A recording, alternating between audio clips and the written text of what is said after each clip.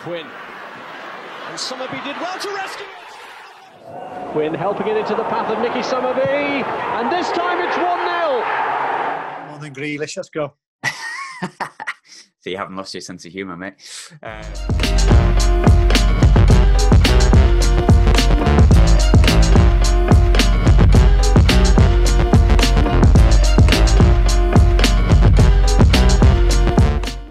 Hello, and welcome back to the What the Falk podcast. Today's guest is one of the most gifted wingers to ever grace Sunderland Stadium of Light and played over 450 games during a career that spanned 17 years. Nicky Summerbee, how are you doing? Are you all right? What the fucking hell are you on about? Good. I've been out here. The reason why I'll tell you is obviously Chris Makin, who used to play behind me, is right back. We both came out here to Doha, where obviously the World Cup's going to be in 2022, and we're 8 years into it now, and life is good. So we both work together, talking loads of rubbish, which we are very good at. Been out there, like you say, 8 years now. It's going on a decade, isn't it? You love it, don't you? Yeah, absolutely. You would probably read different things about it, but it's not like that at all. I mean, most of the stadiums are built now, bar two, and they are absolutely stunning. The infrastructure, the underground, the trains, the hotels, it's just constant building. And it's going to be in a very small space. It's quite strange, really, because you can pretty much see all the stadiums. They're not that far apart. Obviously, there's one which is 40 minutes away, but apart from that, they're all very close. So you can watch your 2, 3, 4 games a day, and it has all the metros and everything there, and it's fantastic. And the facilities and the grounds and the training grounds are second to none. So when people actually embrace it and get into it, which they will do when it gets closer to the time, that they will have a fantastic time. And the time difference at the moment is only 2 hours. And when you fly from England is 6.5 hours. So there's 5, 6 flights a day, and then you've got them from all your different airports. And it's getting to the crunch time now. Obviously, when it starts, it's going to be busy because they'll have next season, getting into the Euro, then straight away you're going to have this following season. And I think then after that, there's the break then, and then they come back, and that's when the 2022 is. So it's going to be interesting, considering when we first came here to when the world starts having a look at Qatar. What made you make the move originally? It was skint and needed a job, and I was working in London, and I jumped on. I was just typical, really, when you come out of football and you think you know more. Yeah. And I tried all sorts of different jobs. I had pubs in Manchester, trying to sell cars, jewellery, tried everything apart from what I really knew, really, was football. Manchester City started doing well, so I jumped on the back of that, trying to get a bit of media work, a bit of after-dinner speaking. And all of a sudden I moved down to London with my wife now, and still struggling, really, to pay any type of bills and that, but getting a little bit of work. I mean, one good mum, 2 bad mums, and all of a sudden this guy, his name's Rodri Williams, he used to be on Sky. He pulled me one day and said, "Look, I've been offered a job in Qatar." I said, "I tell you what, we'll go now." He said, "What?" I said, "We'll go now."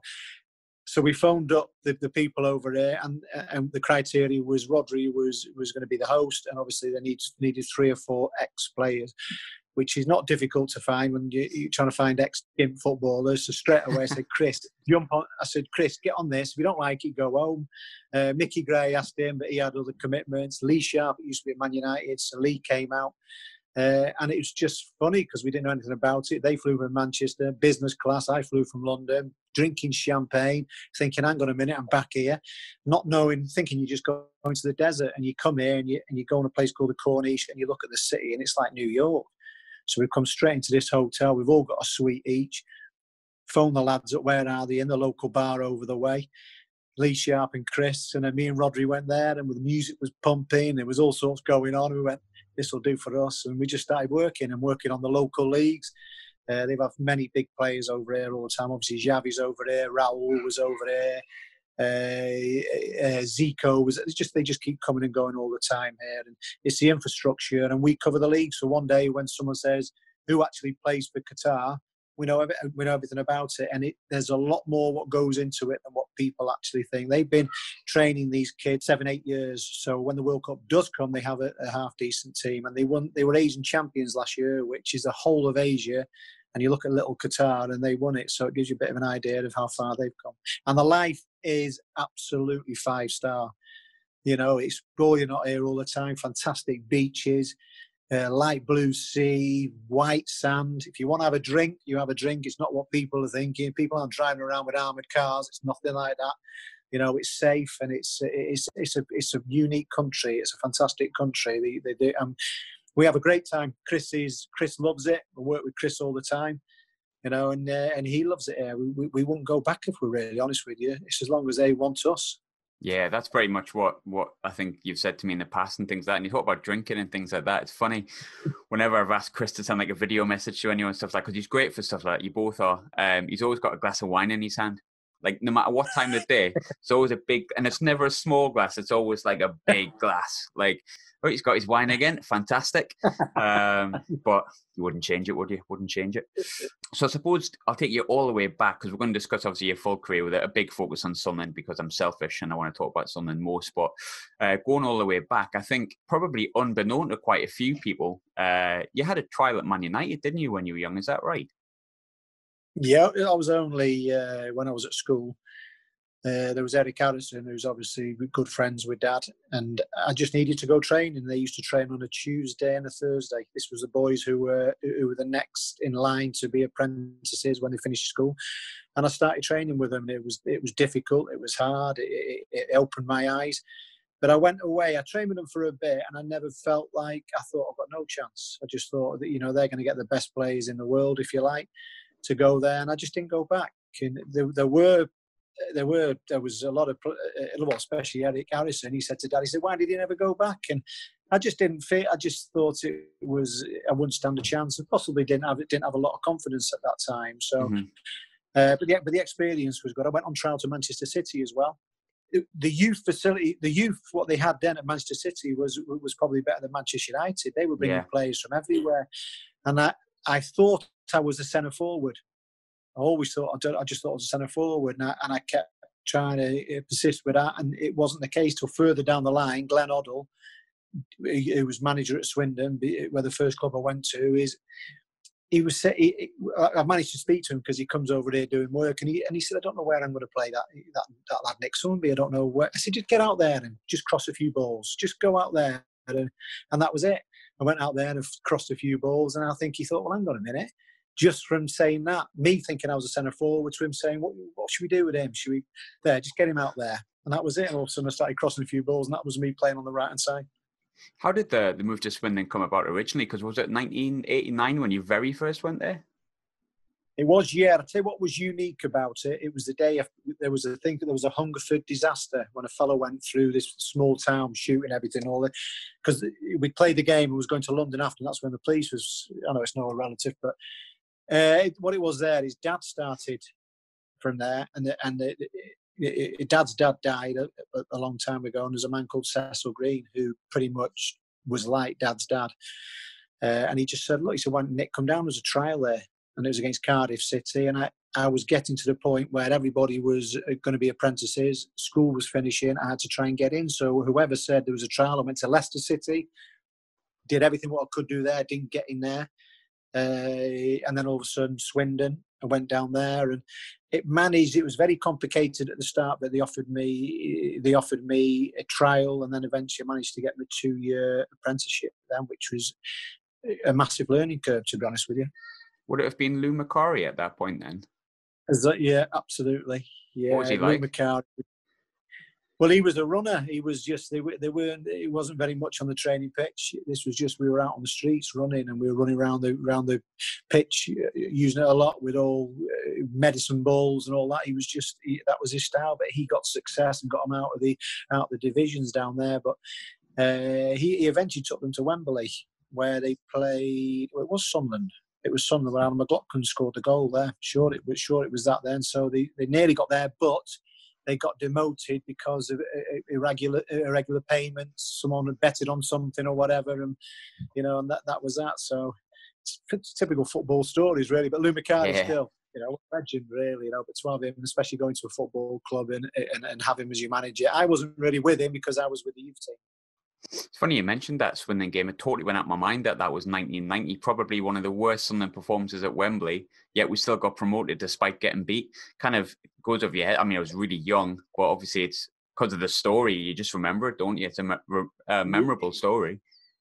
Well, I was in the squad, but not really. I had no chance of playing at all. But I remember, obviously, Gabardini. Gabardini was the man, wasn't he? And the way he was built and how strong he was, and big reputation. Going into that game, he thought, well, we have to stop this guy. And I think it was a guy, Alan McLaughlin, got the goal. But yeah, it wasn't to be. Was that the boy who ended up playing for Pompey, Irish lad?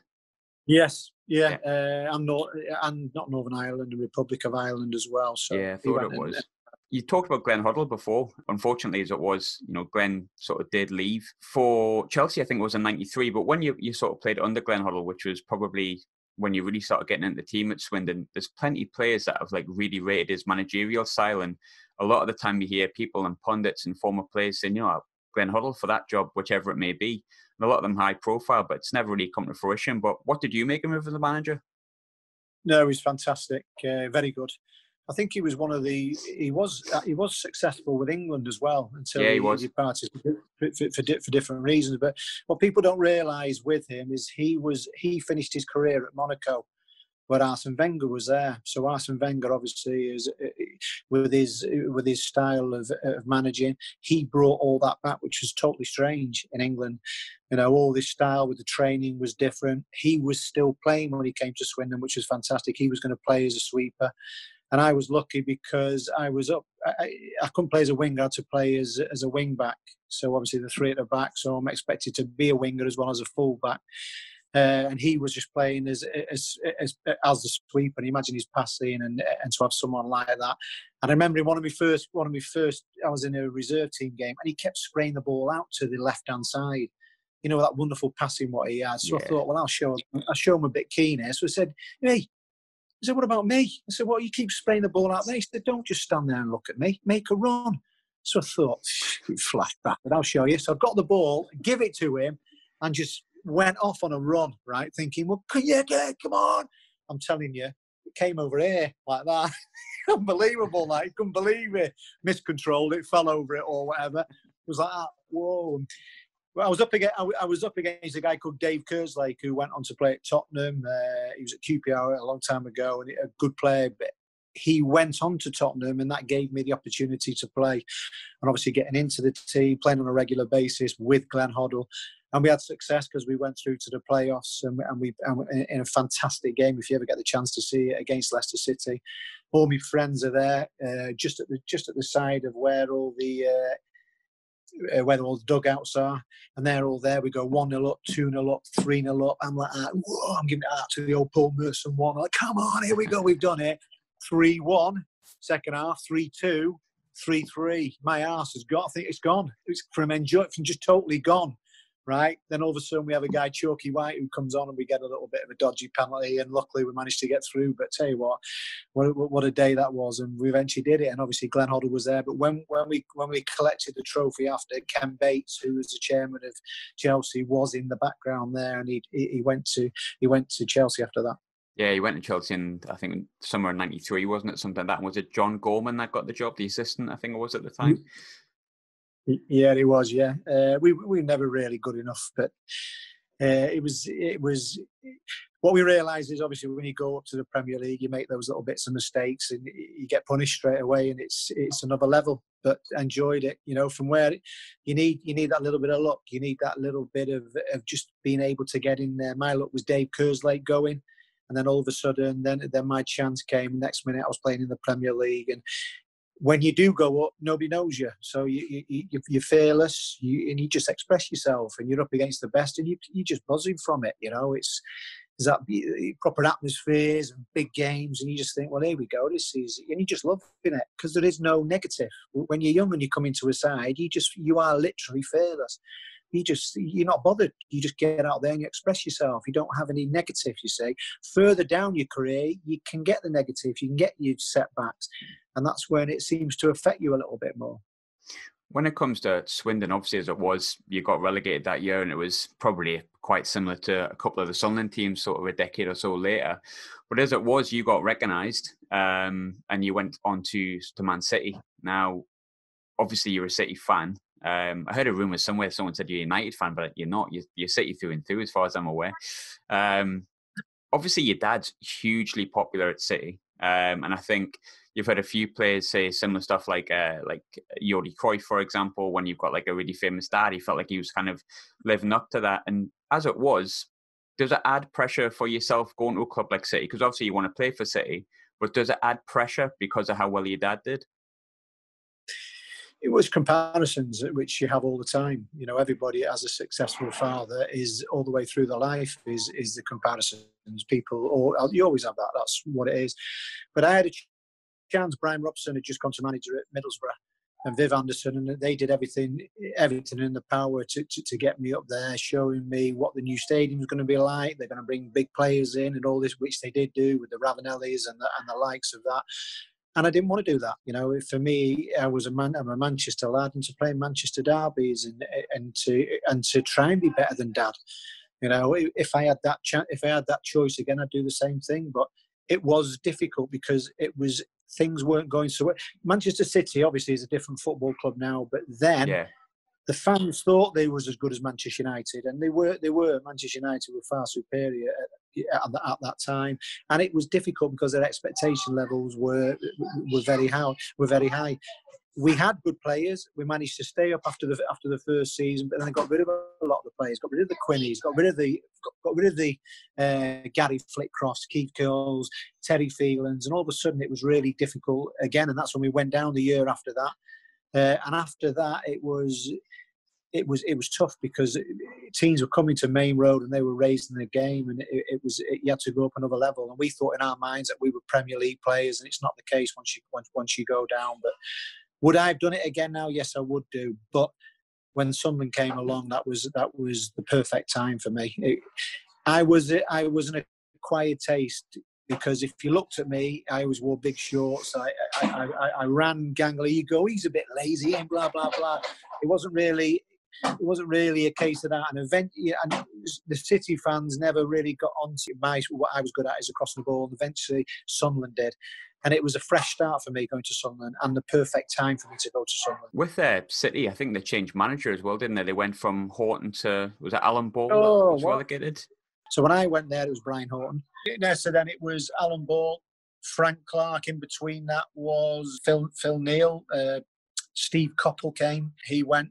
But eventually then Frank Clark came, and I just signed a 3-year deal. When I got the phone call, which was, I was having a bad time with the City fans. They just weren't having me, and not at all. It was difficult. I used to start every game, and they were booing me, saying, "Number 7, Nick Summerbee, boo!" And all this. I had a right bit of a bad time with them. I told them once I was in the corner, which wasn't very clever. I was trying to do something. A few of these guys were having a go right where the kickbacks is. So I turned around, I went, piss off. And it went everywhere in the ground, in the boxes. So every game after that, they just weren't having me at all. And when I got the phone call to say they wanted to do the swap deal with Craig Russell, yes. They wanted Craig Russell, so it was a case of could I do the deal as well, going to Sunderland. And having just played the opening game, where Sunderland played Man City in the opening game, and looking at the stadium, looking at everything, thinking, hang on a minute, this is fantastic. And all of a sudden this opportunity came, and Craig Russell didn't understand what it was like going to Manchester City. Yeah, it was a different football club, and it was an awful feeling there. That's why it went down a couple of divisions. You know, it was tough times for them. For me to get out and then go to a new club, you know, obviously with the players there, with Peter Reid there, with Quinny there, it was the right time. It was a much better move for me. My first game was Portsmouth. Pompey, and you scored. That's right. You got the fourth one, wasn't it? Yeah. That's right. Yeah. I think as it was, we were going through a difficult period, I think, when you first came in, but that kind of kick-started everything. That Portsmouth result, if I remember rightly, there was a couple of wins in and out, but a couple of draws, a couple of defeats. I think we lost at Reading just before you came in. What was it about Sunderland that sort of changed because from there onwards, we were just almost unbeatable? What was it that changed the atmosphere when you walked in? I just noticed a really good team spirit. good lads in there, good honest lads, and it was a lot better team spirit than what it was when I come from City, because it was difficult there, you know. And I think Bobby Saxton said, look, you have to get your career going. It pretty much stagnated a little bit at City, so you've got to prove your worth there. And it was a fresh start for me, though. And what is the ingredients for success?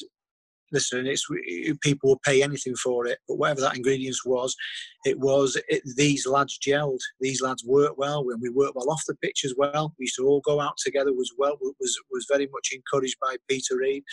But the main crux of it, which you'd have to say, is having a leader in there, having someone that gets hold of you and say that was Bowley.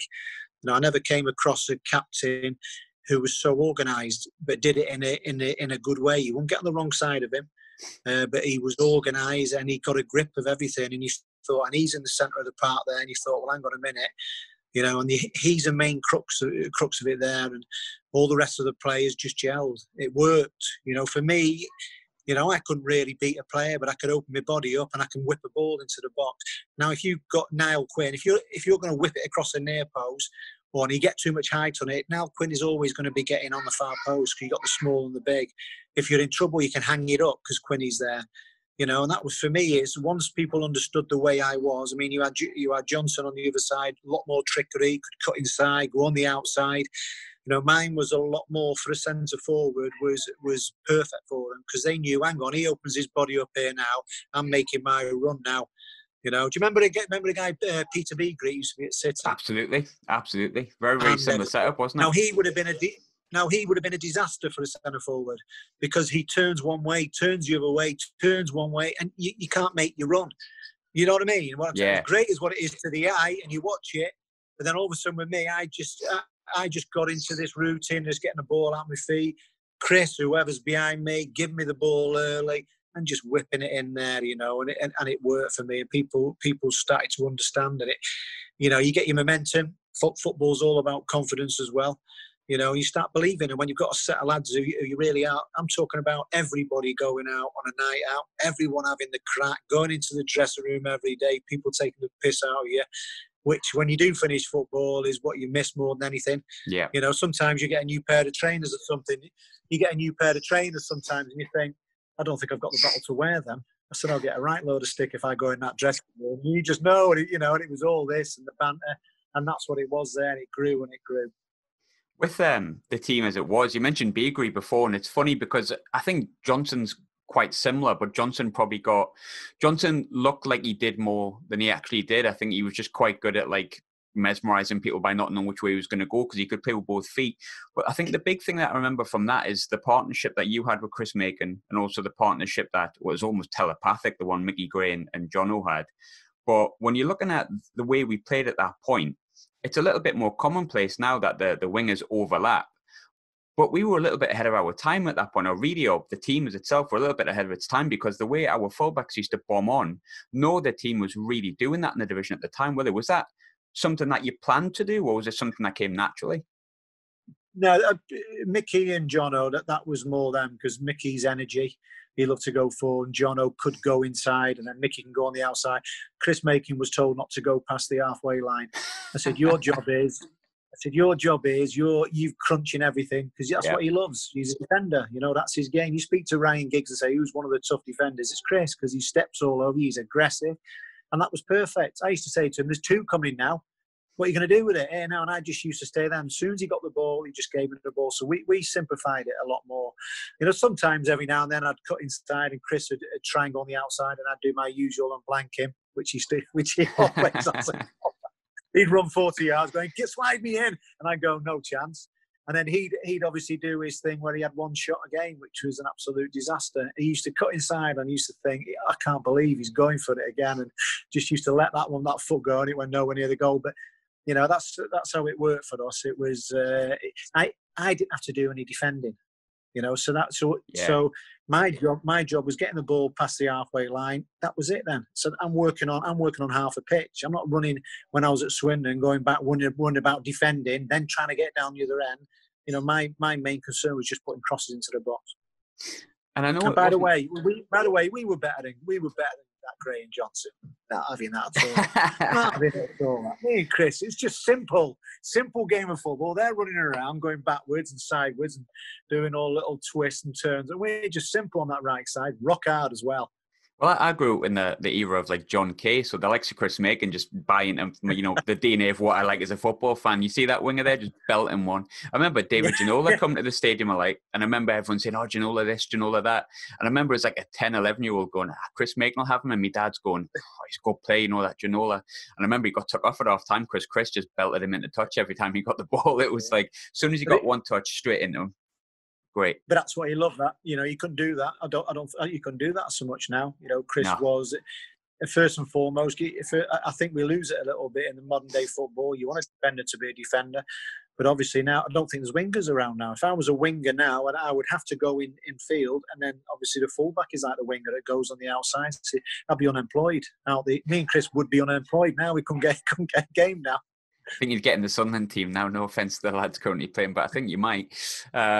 Talking about like social circles and stuff like that, I think it's really well documented that it was a really good social circle and a really good bunch of lads there. And the fact that pretty much all of you still speak to each other speaks absolute volumes. But one thing that always intrigued me looking back, and he's really well liked at Sunderland, Lionel Perez just seems like the complete different kind of person and character to the rest of that squad at the time. Was Lionel as different as he seemed, or was he actually just one of the lads as well? He was crackers, but good crackers. He was a personality, wasn't he? As you could see how he was as a goalkeeper, erratic, aggressive, and I liked him. But he's from a different country, and he had his own style, which he did. But when he went out or came out with us and or was around the dressing room, he was a proper character. I don't think we'd have got on the wrong side of him, by the way. When we got beat by Charlton. I mean, what's the worst? It's happened, blah, blah, blah. I mean, we just got stuck into drinks on the back of the bus on the way home. Me, him. There was Michael Pollitt who went on to be the goalkeeper at Wigan and all this type of stuff. Used to be United, and we just went for it. And we just got stuck into it, and we had an absolute great time. We ended up in some house in Newcastle somewhere or whatever. And that's all you could do. And he was a character, and he was like a Cantona type of a character, saying that arrogance, he was. When he was training and when he was around the club, you would have never got on the wrong side of him. He was a very professional man, And yeah, I like people who are a little bit different. I like that little bit of an edge, and he had that. With the social circle as it was, I think it's a bit different now with social media, and I think the more players I speak to from the mid-90s ago, oh, thank God it didn't exist in the world of like Twitter and Instagram and stuff like that, because I'd be destroyed. But how much do you think, as talented as the team was, how much do you think the team thrived on having that really good social circle where you all kind of had each other's back, basically? Yeah, that was all part of it. Listen, there's a lot of money around nowadays in football, but I would still prefer the times when we could go out, we could have a little bit of fun, and you have to have that. And we're not talking about going out all the time. This was encouraged by the manager, and it worked at Sunderland. We all thought so much of each other, and that went out onto the pitch. It was on and off the pitch. It was so much of a tight unit. I thought it got broke up a lot too early. I thought there was a lot of football left in us, a lot of good, and it proves that. Probably not so much with me, because my career pretty much went downhill after that. I had more and I wanted to do more, and I felt there was more in there. I mean, I was going out on football grounds so confident, and having the fans behind you and everything going right for you, But I think they split it up too early. That look at Alex Ray went on, did really well. Mickey obviously went on. All these players went on and carried on playing at the high level. Chris as well. He went and played in Europe with Ipswich. We had fantastic levels. A lot of these players went on, so I don't see the point. They weren't guys who were coming to the end. There was 2-3 years. I just thought that the signings, what they should have got, should have pushed us. So these signings, what come in, they've still got to fight to get in and, keep pushing it and try and get as much out of it. And I just thought we split it up a lot too early. I mean, I got replaced by Kevin Kilban. No disrespect to Kevin Kilban, but I was like, what? He's dancing on ice or whatever he's doing now, isn't it? Like that. He's a mega step. He couldn't cross the road. But then, but there was that was it. Peter Reid wanted me out. I remember how bad it got. I made a few bad choices as well by not turning up at the training ground, but that was me a little bit too confident. You're only. It's all football's all about egos. You can't walk around and being a little shell. You've got to give it big. Why do you see footballers driving big, stupid cars? I did all that.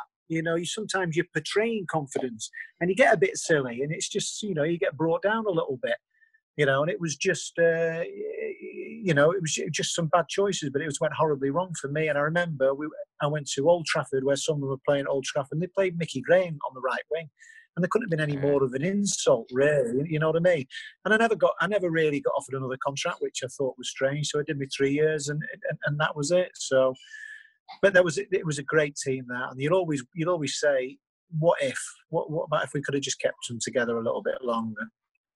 Talking about like chemistry off the pitch, I think one of the big things I noticed was there was a lot of chemistry on the pitch, of course. And one of the big ones for me, people look at, Johnson and Gray, you and Chris Macon, but it was sort of you and Quinny as well. Like, I don't know if we've just got like rosy memories, but it often seemed like every cross that you put in would reach Quinny. And if Quinny didn't put it in, then Phillips would get the rebound or vice versa. But how much did it help playing with Quinny beforehand at Man City when you moved to Sunderland? Did you just know his game inside out and that's why it just almost clicked immediately? Yeah, it's that as well. But the size of him, you could hit him.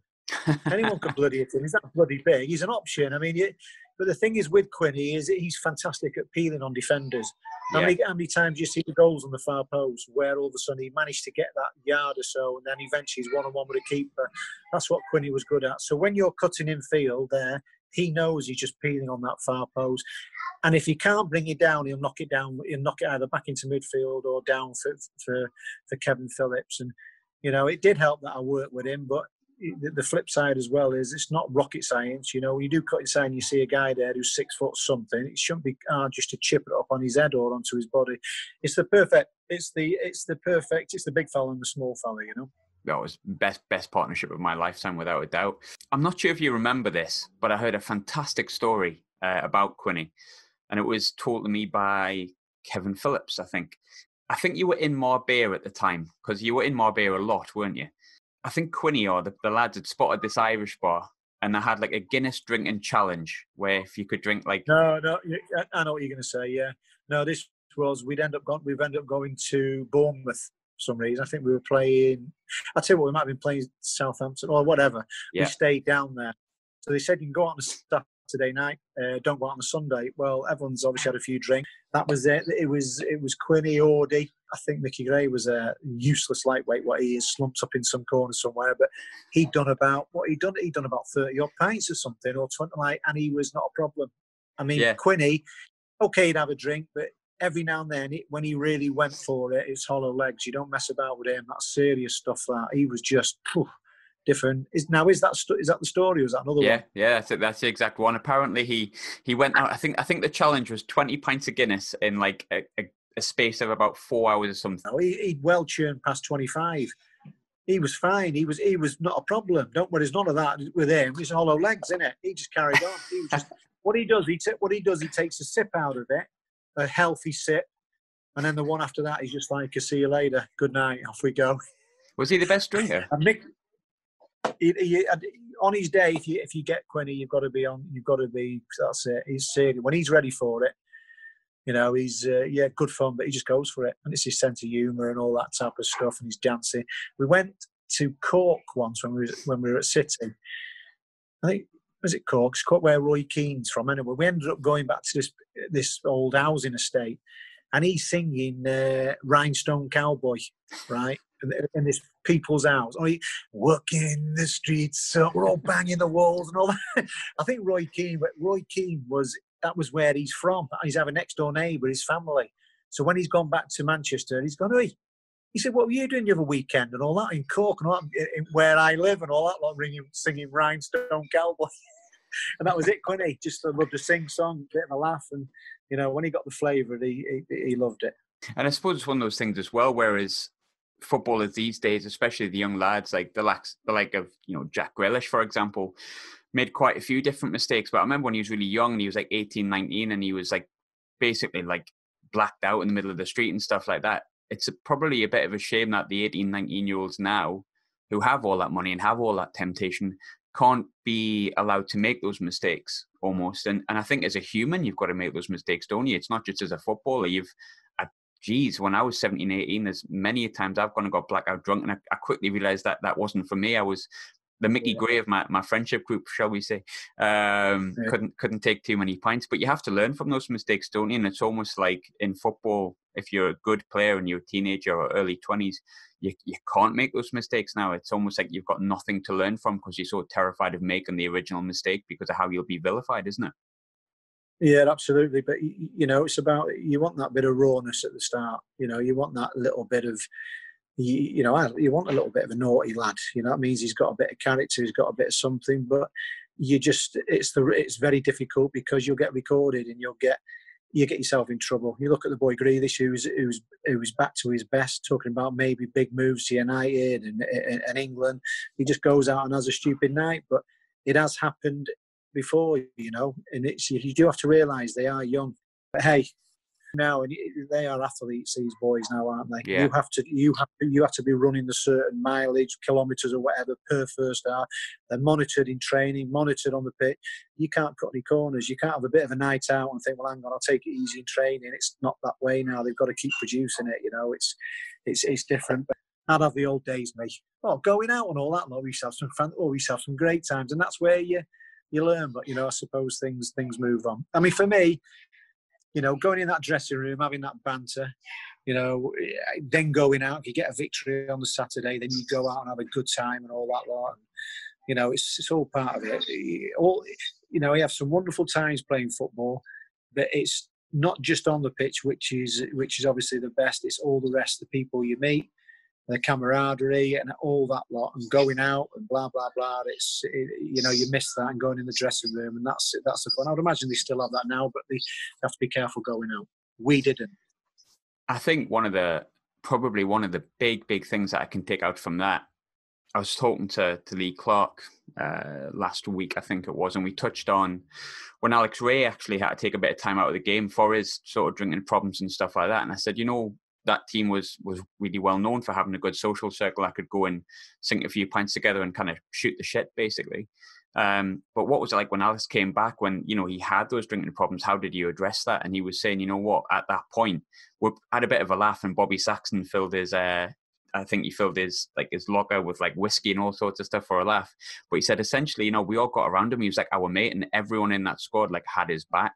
And I suppose that's probably the best way to look at what that was like. Yeah, there was Mickey taken, and yeah, there was good social nights, and there was some states that you would have been in. But essentially, that attitude you have off the pitch of looking after each other was the same attitude you had on the pitch, that you'd look after each other as well. And I think that's what created those results and that team spirit and that bond and that successful time, wasn't it?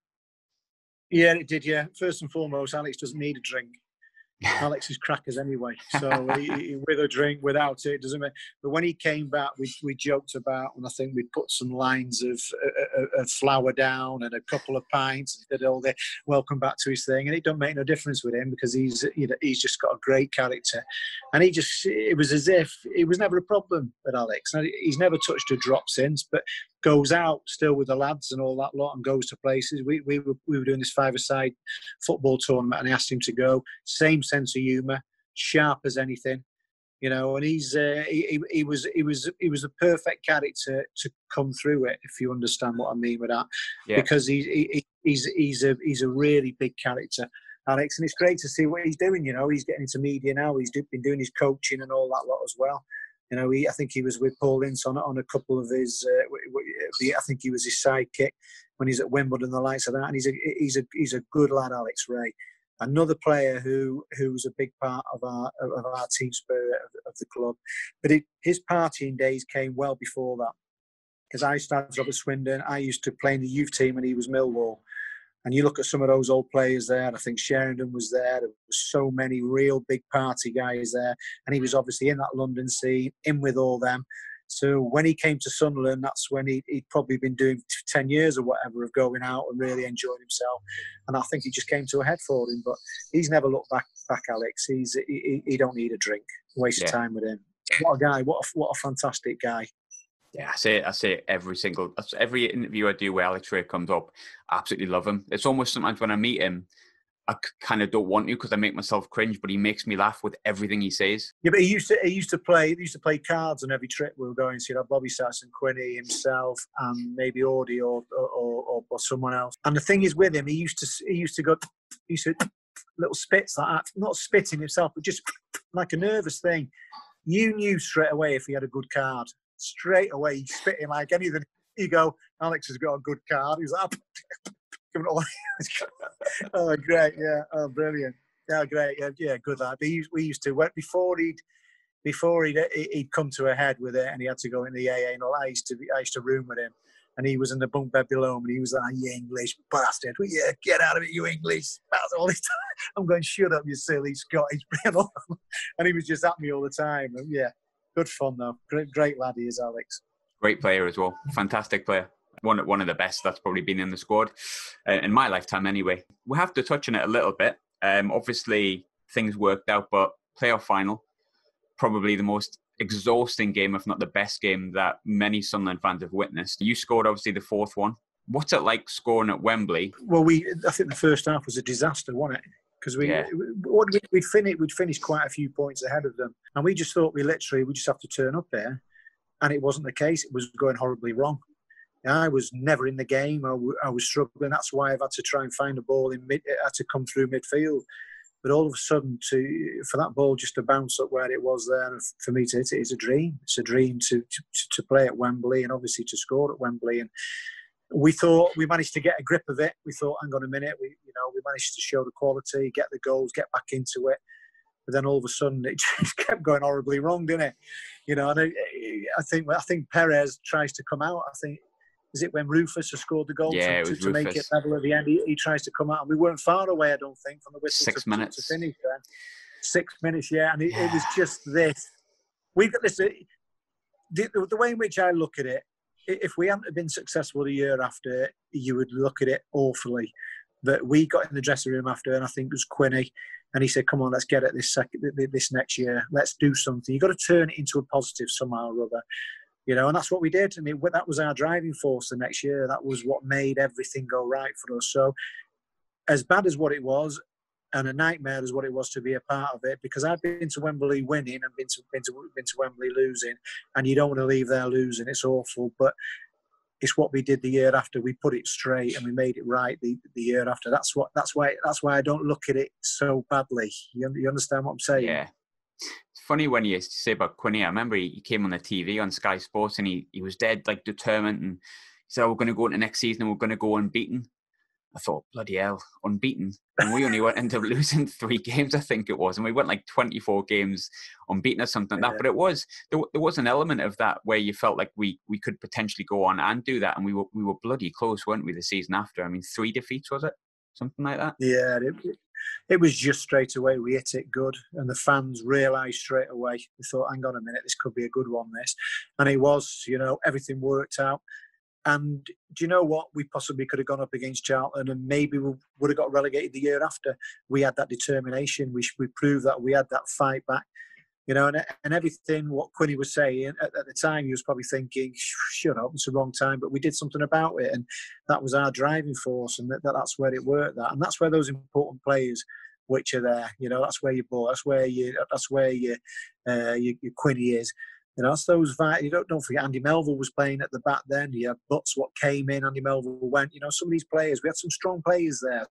So, that was our driving force. That eradicated everything. And we take the piss out of Mickey, and I still do now.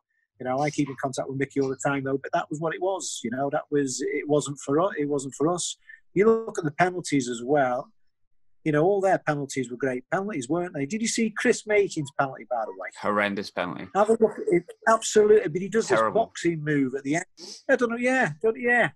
Just span into the net and he had a little flip then with a little boxing routine, what he did. Have a look at it. If I remember rightly, you were the first one up for us, weren't you? You took the first one. What goes through your head when you're walking through what was then old Wembley? You've got 90,000 fans. I mean, it was scorching that day. By that point, we were all absolutely knackered as fans, as players, as coaches. You step up to take the first penalty. There must have been a part of you that was absolutely shitting yourself. Yeah, but you know what I did is I just put it... What I thought to myself, I thought, well, I can't go up there and side foot it and the keeper saves it. I said, I've got to hit this ball, right? I've got to hit it, and that's it. If he saves it, look, that's the way it goes, no problem at all. And the weird thing is when it's because you only ever dream of playing professional football. When you're actually doing it, it's a little bit surreal sometimes. You're like, is it a joke or what? You know, because you're doing it, and it's what you've dreamt of all your life. Then you're at Wembley, then you're making that walk, what you've seen so many people do. And I thought the strangest thing is, when you put the ball down, I can hear the ball touch the grass. Right now, you think because of all the atmospheres, what is there, and all that lot, you can't hear little things. That when you're playing football, you can hear the breathing. It's not like it's in the background, so it's not deafening. So the little things are. And I put the ball down, and I could have been in my back garden. Just heard the ball put down. I thought, it's just a little stupid. I think stupid things. And as soon as you lift your head up, you think, hang on a minute, well, you're not in the back garden there. Here we go. And I just put the ball down. I thought, right, this is what I'm going to do. I'm just going to hit it. And I'm going to be at the target with it. So it's the power, you know. And luckily, I caught it sweet. It's really perfect. It came up. We just caught it perfectly there. And listen, it could have gone horribly wrong. You think it's a 50-50, isn't it? But my thing was, if I'd have done what Mickey was, I'd be thinking, what are you doing? You know, get some power on it. You know, make the keeper make a fantastic save if he's got. That's all I thought the way through it, and I just got my laces through it. Tried to hit the centre of the goal, and it lifted, and it just caught it perfectly. And that was me out of the way. Then once you scored that goal, then you're all right. Then so nice little run back. Then you can take your time a little bit, kiss the badge. You know, it's all that adrenaline feeling, isn't it? You know, over to you, lads. What was it like when you were? Because I know Phillips and Clarkey had gone off. Who probably would have been people who would have took the penalty. I think Phillips was our penalty taker at the time. But I remember Danny Dichio was on the pitch, and I've heard a few people say that when they were saying like, who wants to take a penalty, and Dichio was just like, I'm not taking one. I'm not taking it. Was there anyone else that was just not wanting it? No, he was at that time. He went, no, not for me. But I remember we came back in pre-season. We were playing somewhere close in Durham or whatever like that. He said, I'll take this one. We all went like, what? Never know. Sometimes you don't feel that way, and he didn't. You know, I know you'd say, well, he's a centre forward though, but no, he was a great player, Deech. But that's what he felt at the time. You know, I don't think when it came to Mickey never thought he was going to come that far. He thought it was going to be all over and all done and dusted. All of a sudden, as it's going on, you know, you're thinking, well, come on, it's going to get finished now. And then it gets closer. And if you're not really, that's why with me it's a lot easier because it's me. I'm first. I'm out of the way. I couldn't think of anything worse than being third, fourth, fifth down the line. All of a sudden, these guys are doing. That's what you're thinking, and you're looking, and your mind, and you're changing your mind. And for me, it was quick. It was first penalty. There you go. That was me out of the way then. But these other ones, it's it's proper. It's nervous. It's because you think what's at stake there, and you think about the fans and what everything about it. That's all in your mind. And you're getting a chance to think about it. A lot of the stuff when you're playing football is you're doing it off the cuff. It's natural to you to sit there and go, hang on, what am I going to do? Left, right, where's the keeper going? What about if you're thinking, well, I'll put it in the right-hand corner and the keeper makes a save to the right-hand corner? It's be a lot more nervous for the other guys. And talk about Dichio as well. I mean, obviously people look at it and go, oh, why didn't he take a penalty? And there's a couple of people that have that opinion. But with Dichio, he was a great character as well, wasn't he? Was he a DJ or something like that? He used to be like a house DJ or something. Melody, I think he was called. Oh, he was brilliant. Yeah, because he was obviously down in London. And that was what he did. I remember going to the Purple Onion or something once in Middlesbrough with him. And he just put the set up and he was DJing. And that was his game. I think he lives over in Canada now. I think he's doing something over there. But you've got to realise a big part of that season there, Kevin Phillips got injured. That was why the squad, what we had. You know, you've got to have it. If you miss key players out, you've got to have players what can come in and do a job. And he was definitely that. He was an established Premier League player. Yeah. Plus Premier League DJ. But I remember going for autographs as a kid, and he used to always have like his music was absolutely booming whenever he used to come out in this big like Land Rover, and it was like bouncing. You know, he was the music man, but yeah, he was. I'm great to see him do. I think he's doing coaching as well now, isn't he? So talking about your time at Sunderland and stuff like that, I think one thing that sticks out in my mind loads, and he did it a few times, but it was probably the first time I remember it happening. Ben Thatcher knocking you for what, absolute six. That photo, you know what it is with the photo when you look at it, it's quite sickening. But did you ever speak to Ben Thatcher about that? Has that ever come up in conversation between? Has he ever actually apologised for trying to take your head off and decapitate you? Nah, it was. I think I saw him in somewhere in London once or whatever. No, it was. I mean, Baldy. It was at Wimbledon away. I think it was. Yeah, it was Wimbledon away. Yeah, it was. If you look at the ball, what Bowley laid in for me was perfect. It was right between. He came in. The way I look at it is, I used to give it out. I used to wind people up. I loved doing that. And out of all the career what I had, that was my only thing. I never broke anything. That was someone just getting their time with me. It's not a problem. I used to do loads of stuff to other people, and that was what it was. I didn't break anything. I didn't break any legs or anything like that. I played the following week after that, but that was my talking when I should have been listening. Well, and that was, hey, you calm down a little bit, and that's what happens. You get that, and I don't. I think the worst one was the one when he caught the boy from Portsmouth at City and knocked him out. Mendes. Yeah, that was a little bit. But mine looked worse, and it was bad. But that was the game. That I was verbally. I used to love that. I used to call them everyone. I used to get stuck into everyone, and that was my little bit of a, hey, calm yourself down a little bit. And that's what it was. If that's all out of my career, is that there? It's no serious injuries. And that was it. So you do get that in football. You got to protect yourself. But if you do get a little bit out of your station, just sometimes it can happen. With GBH, I think you've took it quite well there, to be fair. But the thing is the referee never gave a foul. No, didn't get booked for it. No, they went down the other end and scored. Yeah, so they did. Like I was like, what are we doing? Where are we going here now?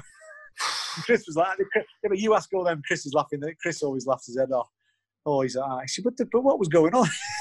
They just start laughing. It was just that, yeah, it was a little bit of a wake-up call, though. But hey, that's football. In terms of your Sunderland career after that, I think kind of unfortunately, and unbeknown to lots of the fans, it kind of started coming to a bit of an end at that point. Now, there was a lot of talk about the Melanie Sykes incident, and I think, it is what it is. That's just life. And we talked about media and stuff before, and it is what it is. Young footballers, TV presenters, whatever. But you actually still played after that, whereas Chris maybe didn't, and Mickey Gray continued to play as well. But you played up until the end of the season. I think you got dropped one game against Leeds. We got beat. You came back in against Newcastle. I think so did Chris, actually. But then he got sold in March. I think that was the back end of January. But come the end of the season, really just ignores you for 6 months. Did he ever give you a reason of why he did that? No, what he did was he obviously must have thought the time's up with me. That's what he must have thought. That I'm finished the season off, as you said. I think, well, no problem. For me, it could not get any better for me. I want to take it to the next level after that. So I start just a couple of days in pre-season, 1 day or something. And he comes up to me and he says, we've agreed a deal with Bradford City that you're going to go there. And I wasn't going to, no, don't want to. No disrespect to Bradford, who I later on went on and played for. But no, this is where I want to stay here. And I was training then with the youth team. They went away on pre-season tour. Spat my dummy out, obviously, because I'm not just, like I said, it's all egos. What am I doing here? Why is it going horribly wrong? Turning up, playing in pre-season games, just doing the basics, really. All the rest of the lads are away in Portugal, playing Porto and the likes of that.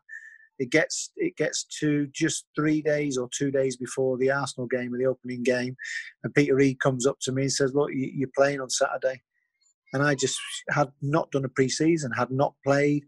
I would have been awful. Should I have played? Should I have got on with it?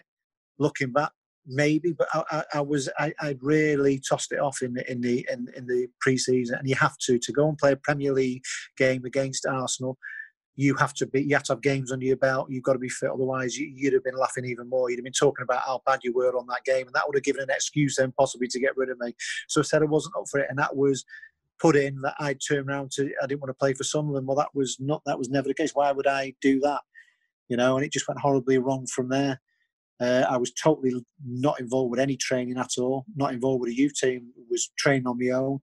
I eventually went down to Manchester, said I'll train there, so I'm totally out of it, which I don't think was possibly a good move by me.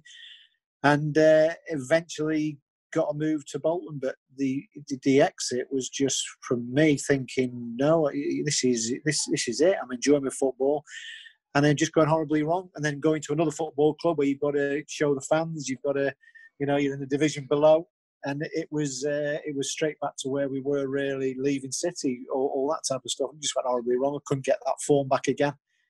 And it was a disaster. But to leave it like it was, I used to listen to the three guys, McDonald, Eric Gates, and I forget the other guy from Middlesbrough. Yeah, and as I'm driving down, it was just they just said, look, we've got to stop talking about Nick Summerbee. We can't answer your questions. And I was in the car just driving, just thinking, well, this has gone awful. This and running around trying to keep myself fit, and just a nightmare from what could have been sorted out. Surely it could have been. For what?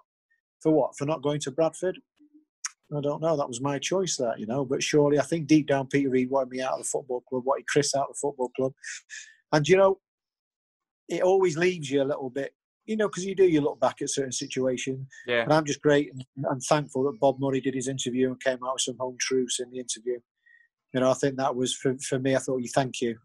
I'm not going crackers. It wasn't me, and he spoke the truth. There was more life in me, more life in Chris, more life in a lot of those players. And I thought they got rid of too many of them there, and it ruined it. It ruined it. They weren't replacing players with better players, were they?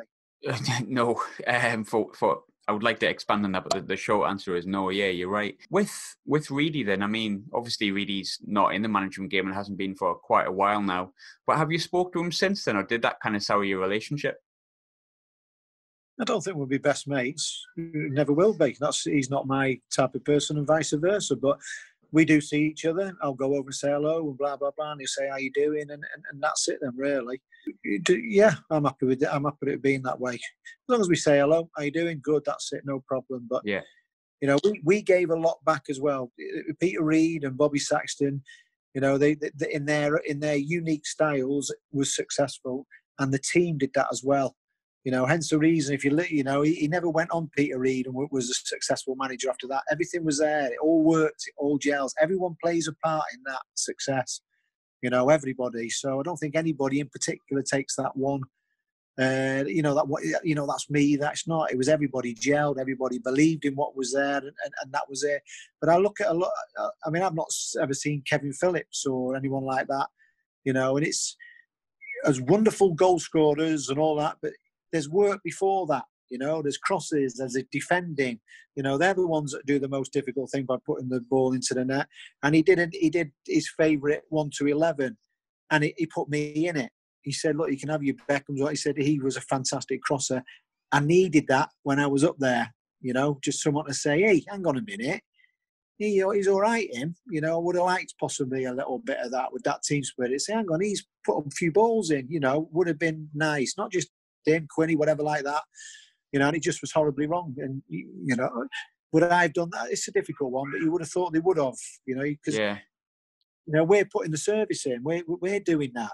Chris, Mickey, Jono, Schwartz, when he came, all this is part and parcel. That's what gels that, Do you think there was an element of fear that maybe they didn't do it in case the same happened to them? Because there's definitely a perception, and there's a lot of evidence towards it, that if you got on the wrong side of Reedy, that was it. You've got Johnson, Bridges, Clarkey, Chris Macon. Well, but I don't think your two centre forwards. They're too important.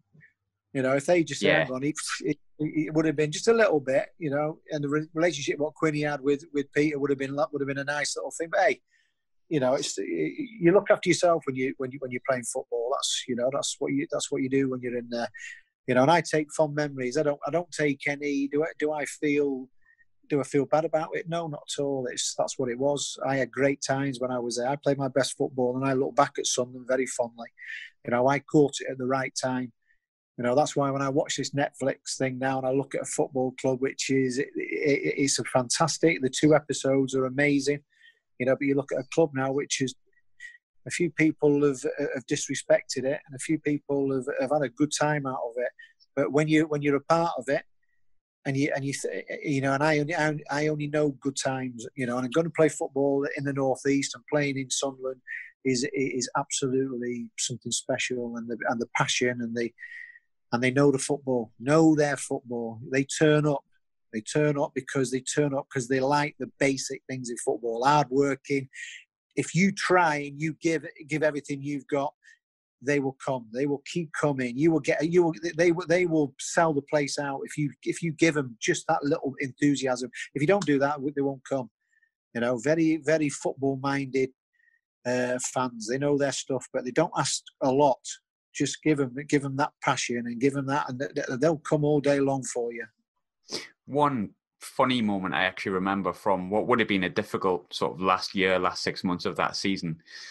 I remember I think you made you train with the kids for a bit, but he put you in for a reserve game against Newcastle. And obviously you're frustrated at that point.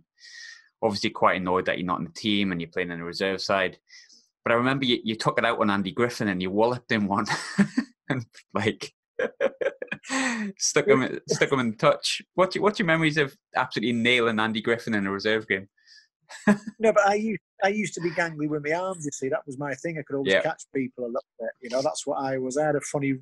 Boltneck, who I call Boltneck, is Paul Butler because he looks like Frankenstein, doesn't he?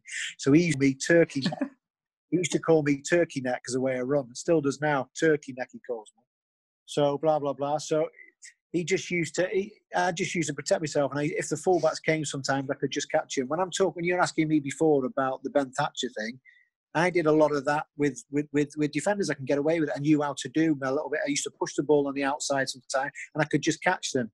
You know, this particular time, things not going right football-wise, playing in this game, and he was trying to kick me a little bit. So that was it, wasn't he? He just said, I think I got taken off straight away after that. Yeah, I mean, I wasn't an hard man, but you had to protect yourself in certain ways, and there was a lot of because things weren't going so well. There was a lot of that there, and I don't think I played possibly again after that. No, I think that was the last time you officially played in a Sunderland shirt anyway.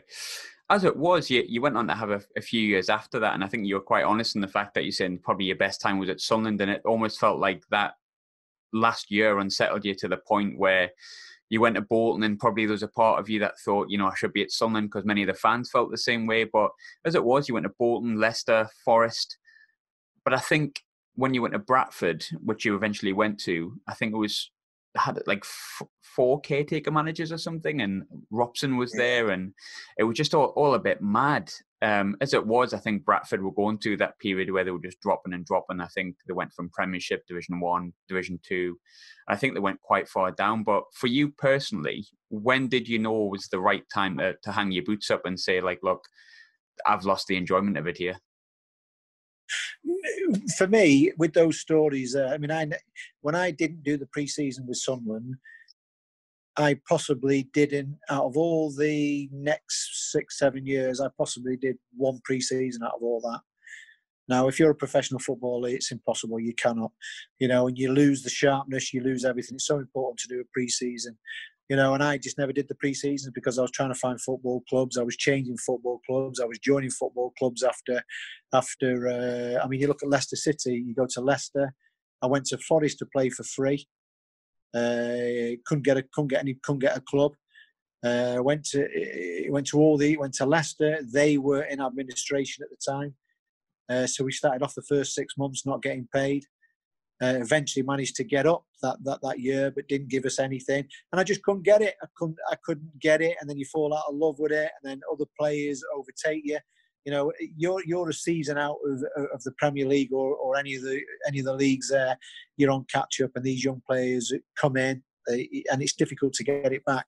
And I never got my fitness, and I never really got to the levels, and I went a little bit downhearted with it. Really, all the lads. Chris was playing Premier League. Mickey was all Premier. All those players were still up there having it, and it just went horribly wrong for me. So I got as much out of it as I could to try and keep earning money. I think I finished at Tamworth. That's how bad it was there with me. And Paul Merson came to play there. It only lasted 3 weeks there, and it came to the end. Then it was just my boots were in the back of the car. Whoever said go and play, I just went and played, but I couldn't. There wasn't any quality really with it. I suppose final question, because it's something that we've discussed probably quite a bit off air sort of over the years. Times are difficult at Sunderland, and I think almost because of the coronavirus and stuff like that, we've kind of forgot the fact that we're probably facing a third season in League One, which is not where Sunderland should be. But say you were in charge at Sunderland, what would you change, and also what are your thoughts on the current situation at Sunderland? I just think you've got to be honest with the fans, like properly honest. Tell them what the situation is financially. I think it's very difficult to blame the young players. These young players have to be coached, have to be taught, have to step up. But don't put so much pressure on them, saying you have to get up this year. You've got to. You can't say that. You've got to just hopefully. You've got to try and get it going, so hopefully it does happen. Don't put pressure on these players. You've got to help them, and it's got to be run right. This football club now, how this football club is run now, is going to impact on it in 4 to 5 years. And you've got to get it right. Get these youth players coming in, and hopefully one day someone comes in and buys it. It's not about the music, changing the music, going out. Not about that. It's about what those players do. Do you understand what I mean? There's no good going to a pub meeting, because the passion is the passion, and it always will be there. Get the football, get those players right. But first and foremost, you tell the fans the truth. Tell them where you are. If you're running a £25 million loss a year, right? This is what. Be honest with them. Just tell them. Don't blow. I look at little details there. I get the one what they did where you've got to tidy the ground up because it went down a little bit. Little details like that. When you're walking around as well, and you've got a sprayed sign of Newcastle, get it off straight away. Get everything all tidied up and sorted out there, and get it all work. There's no easy way, and work hard at it. Work hard at it, and hopefully it turns itself around. You would think somewhere along the way that somebody would come in with some money because it's that much of a good offer, but because they're in so much of financial ruin. Whoever's looked after the football club there is, how could you have a wage budget of 36, 37 million pounds? It's just ludicrous, but it has to be addressed, and the fans need to be told and told straight away. It's going to be a kick in the balls for them, but there's no one more who will back the club that more than ever. Can't have a couple of fellas in there just thinking, hang on a minute, we'll turn around straight away. It's not just like that. Football is not like that. Get on that training ground, get it all worked out there, get all these young players and get them all going. The lad who went on to Bordeaux should have never left to go to Bordeaux. He should have never done it, whatever. You spent £3.5 million straight away after it. Have you not got, surely when he's out of contract, have you not got anything in place of that? You've got to think of that. There's so many little things there which have got to be sorted out, and you get that side of it sorted out. And I'll tell you what else I saw as well. There was a pre-season, and the players walked in, and there was no zip to it. How are you doing? All right. What do you do? Have a bit of fun. Get that dressing room going. Get in there. Get a bit of fun. That's what we had. Get that team together. Look to them. They walked in first day. Straight away, I'd have gone, get yourself home. Come back tomorrow, will you? And come back with a smile on your face and have a little bit of a go. Because that grows, doesn't it? Yeah. I looked at the players. I thought, bloody hell, lads, come on, what's up? You're playing at Sunderland there. Get into it. And then somehow or other it turns around. Things turn around. It's too much of a good proposition, but do the right thing. I hate it. I loved it, by the way, the Netflix programme, but I don't think there's enough truth being told there.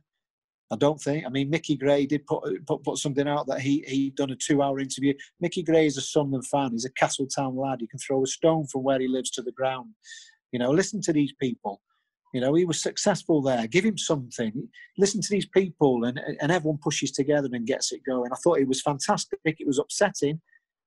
But it shows you about a football club there. It shows you about an area which has so much passion for football, and it'll turn. It will do. It all turns. And that's what football's all about.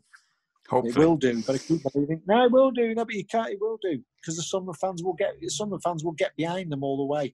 It's all that stuff in the background. There's some people there who have had a big drink out of this. And they're the ones you've got to sieve them out. And, so like turning up with big Range Rovers and showing us 8-bedroom houses and all that's no good, that. Not interested in that. It's about that football club. That's what it's all about. Nicky, thanks very much, mate.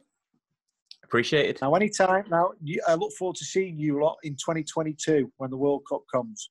You going to buy my flight? We'll be out here.